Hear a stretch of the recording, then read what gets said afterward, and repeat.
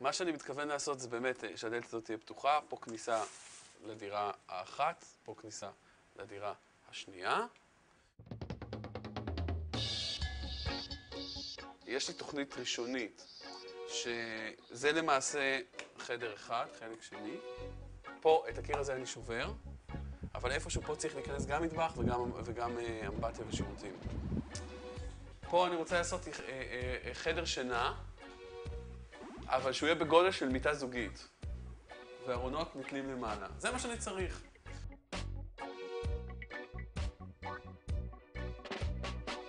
זה יישבר, פה יבוא מטבח ושירותים, מקלחת, בלה בלה בלה בלה בלה. על אותו עיקרון, חדר הזה יהפוך לחצי חדר שינה וחצי סלון. פה אני אפילו אנסה טיפה ללקק את זה טיפה יותר, שיהיה יותר מלוקק. טעם מלוקק, כי אנשים נורא אוהבים טעם מלוקק, ואז אני יכול לקבל יותר כסף. כאילו, יש לי פרקט, יש לי עריכים, השירותים מדהימים, אתה יודע, אנשים בוחרים דירה. אני רוצה $650 על הדבר הזה. הבנתי שאפשר גם יותר.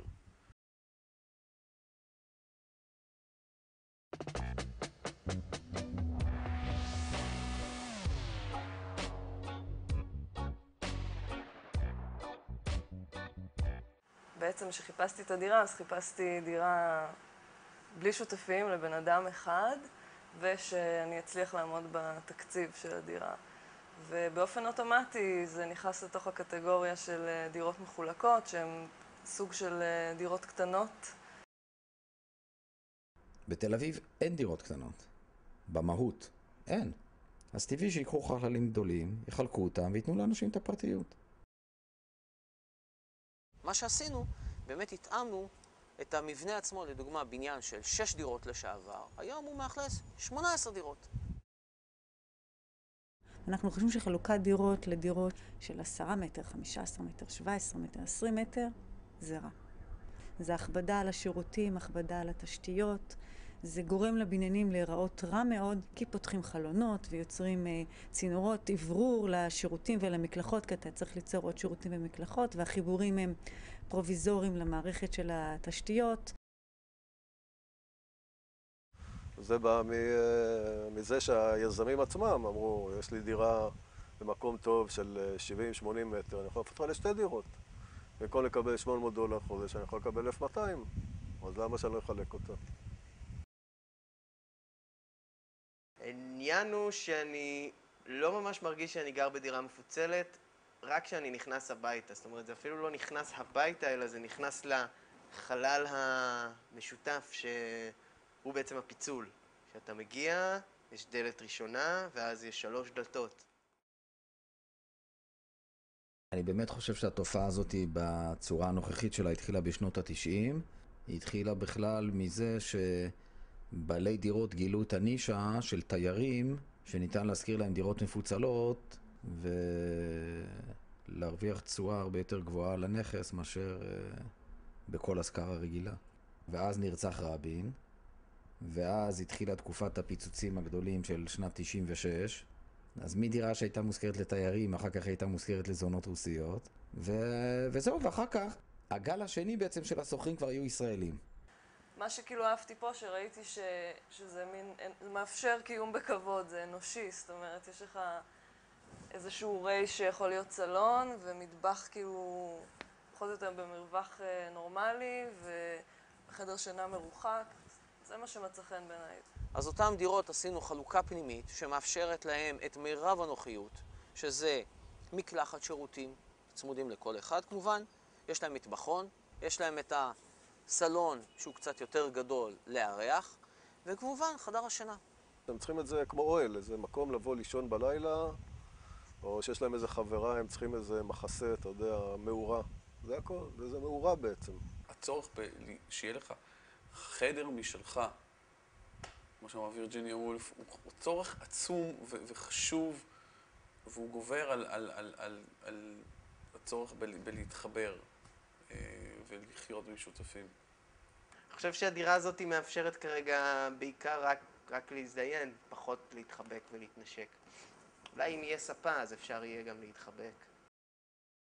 אני חושב שבתל אביב הצורך בפיצול הוא יותר מהותי. משמעותי מאשר בעיר גדולה כמו ניו יורק. כולם מכירים את כולם, אתה הולך לרחוב, אין מצב שאתה תלך במשך יומיים ברחוב ולא תפגוש אדם שאתה מכיר. הקונספט עצמו מאוד קוסם לאנשים, ואם אני יוצא להשכרה, יכולים להגיע בין 40 ל-80 ואפילו יותר. אני מדבר 40-80 שמגיעים. אני לא הרגשתי אז שזה פשרה הגודל, כי לא הרגשתי שאני יכולה להתמודד עם דירה גדולה עדיין. זאת אומרת, זה דווקא היה לי נוח, כי זה נותן תחושת ביטחון מאוד גבוהה, העניין של הדירה קטנה, כי אתה בשליטה על המרחב. ואני חושב שזה גם שלב אבולוציוני, כאילו, יש שם לעזוב את ההורים, לעזוב את השותפים. לחזור, נגיד, לחזור לגור עם שותפים, בטרמינולוגיה המקומית פה, זה כמו לחזור להורים, אתה יורד שלב. הרצון הזה גם תמיד להשתפר, שיהיה לך משהו יותר גדול, יותר טוב, עם יותר כיווני אוויר. זה תמיד נמצא שם, אבל אם אני מסתכל על איך שהחיים שלי נראים עכשיו, אני יכול להמשיך לחיות פה עד שאני אצטרך לשנות את המצב שלי, זאת אומרת, עד שאני אתחתן. לגבי חלוקת דירות בבנייה קיימת, שאנחנו מכירים את התופעה הזאת, זה נעשה בניגוד לחוק. אם מגיעה אלינו המלצה כזאת, אנחנו נותנים לה לרוב חוות דעת שלילית. לא, אני מתחיל לפחד עכשיו מהעניין הזה שבאמת כאילו יסכלו לי את העניין. מי שלא מצליח לחלק את הדירה, לא צריך לחשוב איך לחלק את הדירה שלו, אז הוא פונה לאדריכל. אלה מגיעים אליי, לא מגיעים אליי אלה שיכולים לחלק את הדירה לבד. מגיעים לאלה שלא מסוגלים לחשוב איך לחלק את הדירה. אז קודם כל, המינימום שהחוק דורש הוא בסביבות ה-30 מטר. אז דירות של 12 מטר, החוק אומר זה לא דירה. החוק אבל, לא העירייה, זאת אומרת, לא הוועדה המקומית. מה הבעיה לחיות ב-12 מטר?